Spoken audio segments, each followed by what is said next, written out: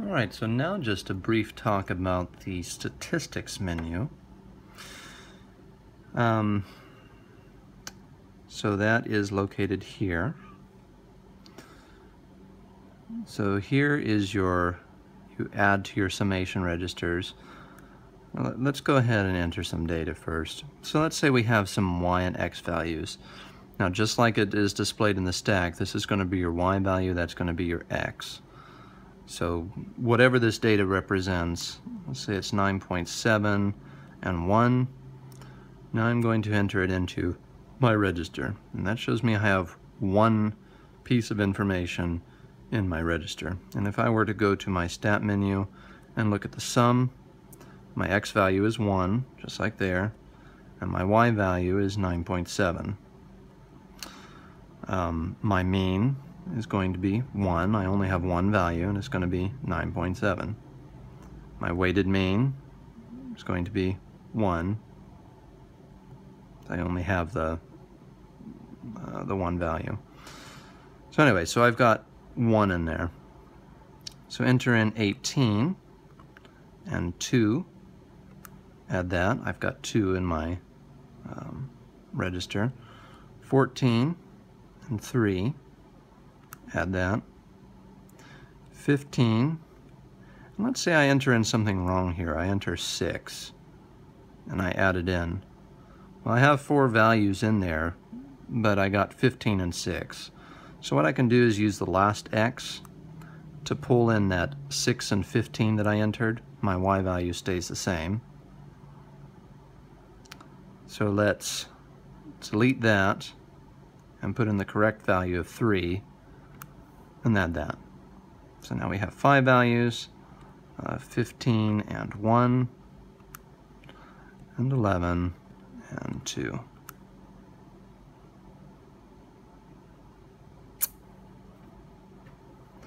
I'm sorry. So now I need to, So I still didn't remove that 15 and 6. So 15 and 6. What I need to do is use the subtract. So I did shift and subtract that. Now I only have 6 values in there. Okay, now go to stat. So I can look at the sum of what's in my x register. And what's in my y register is the sum of all the y's. So this is the sum of the x's. So I've got 3, 9, 12, that's correct. And that should be the sum of the y's. You can't see it when you're on the stat menu, but you can use the x-y swap to swap back and forth between those. Or you can exit out and see x and y values. So that's the sum. The mean of the x's is 2. And of the y's is 13.78. Okay, the weighted mean doesn't mean much here. Standard deviation, and I think that's it here. Okay, so we entered in that one. Now an easier way to enter in this, let's do this for the next data. So we got this many pounds. Let's say this represents bags of nuts or something. So this bag, we have 8 bags of 6 pounds and 12 bags of 7 pounds. So I want to enter that in. But I can enter this in matrix form. So I'm going to enter it in as, there's 6 elements, so a 6 by 2 matrix. And I'm going to make let's dimension a new matrix. I'll just use matrix 1 here. So if I edit matrix 1, okay, my first value is going to be, I'm going to transpose this and draw it down. So my x value is going to be 6. I'll go down to the next x value is 7, 8, down, 9, 10, and 11. And it wraps around back to the top. So 1, 1 is 6. And I had some values in that before, so anyway. That's going to be 8, and that's going to be 12, and 24, and 23, and 15, and 9. So now I've actually got all the data stored in matrix form. So I can go back and change any of it if I want. So I've just got my X column in my first column is my X column, my second column is my Y column. So now I'm going to recall matrix 1. It's a 6x2 matrix. And then I use the, well, first, okay, this is what, I should have said this at the beginning. Clear, clear your summation. Because right now our summation registers have stuff in it. So I cleared that. If I go to my statistics, there's nothing in my sum, mean, no error. Okay, that's all cleared. So recall matrix 1. Got the 6x2, hit the summation button. It runs through the X column, runs through the Y column. It tells me I've got 6 elements. So now the same thing. I can go here and I can look at the sum. So that should be the sum of the X's, all of these.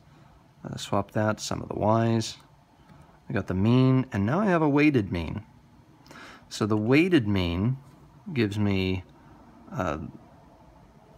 these, so it's the mean of the weights, or mean, yes.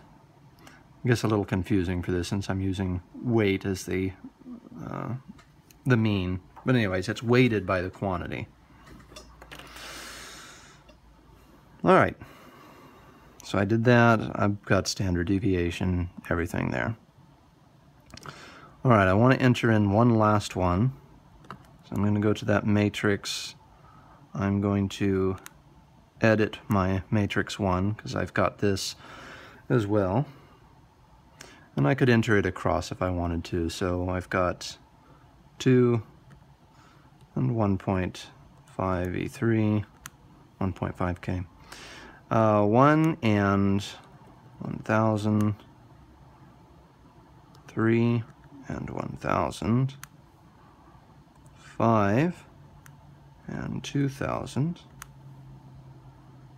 and 5 and 3,000, and 4 and 2,000. So I've got all my data entered. My X's, I just went across each element I entered and just kept on going through the matrices. Okay, clear out my statistics. Recall matrix 1, my 6x2 matrix, do my statistics register operation on it.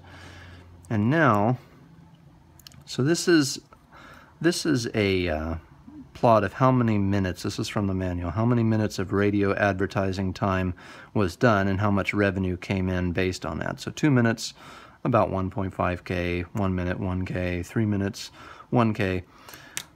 So we get something, we get a plot like this. So if this is minutes,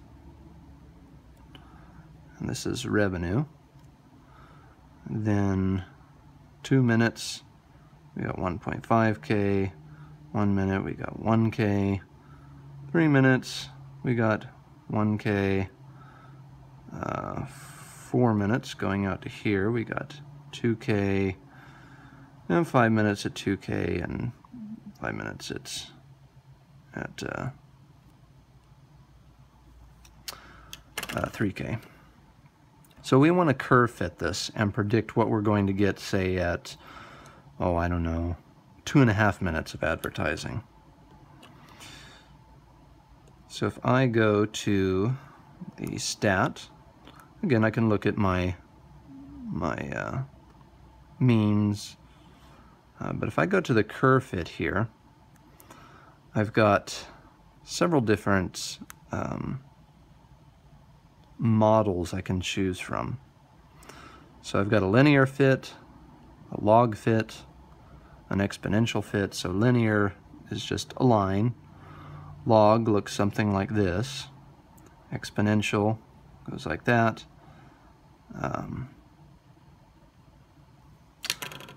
And no, sorry, that's the power. The exponential It'd be similar, but it'd be more like that. Yes. And power. Sorry, I'm running out of space. Power would be like that. All right, or you can choose best, and best tries to find which one of these has the best correlation to the data that's given. So it shows the exponential, but I'm going to go ahead and pick linear. Okay, back out of that menu, and now it'll tell me what the y-intercept is. So it figured out what that line was going to be, and it figured out that the line intercept was going to be at $500. The slope is going to be 375, so it curve fitted this data like that. And the correlation is 0.81, not real great. But now, if we enter in, say, 2.5 minutes, and we want to find out what y would be, so we can say, okay, for 2.5 minutes, we'd get about $1,500, according to this model curve fit. We can also say, well, we want to get $2,500. So 2.5 E3. And then how many minutes of advertising would we have to do in order to get that? So find X, based on that Y value, about 5 1/3 minutes of advertising. So anyways, real nice curve fit. One thing I should note though, if I back out here, okay, so these are the summation registers. You can use all or linear. If you use the linear, you save on memory space because it uses fewer registers. I think it's only like 5 or 6 versus 11, but you only get the linear fit. If you use all, then you have the power fit, the exponential, the logarithmic. So that's just one thing to keep in mind. I think there's plenty of memory. Most people probably won't have a problem, so leaving it on all is fine. All right, I think we've gone through everything in the curve fit and statistics. Yeah.